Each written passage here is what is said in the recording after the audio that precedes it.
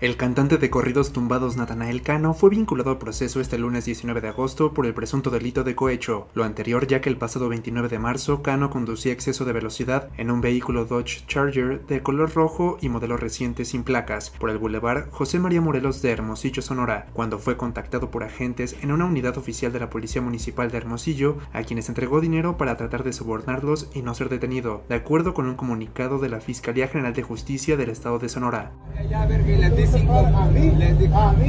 a tu gente, a tu familia, verga, son equipo policía.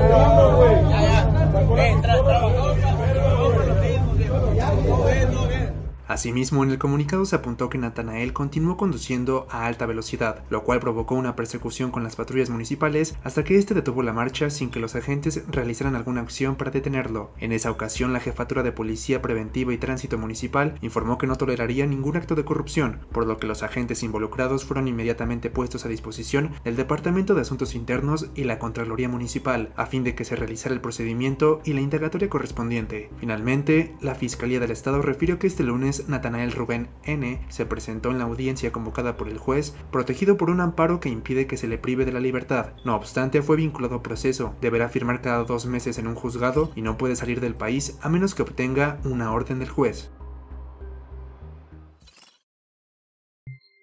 Mantente informado con El Universal y suscríbete a nuestro canal.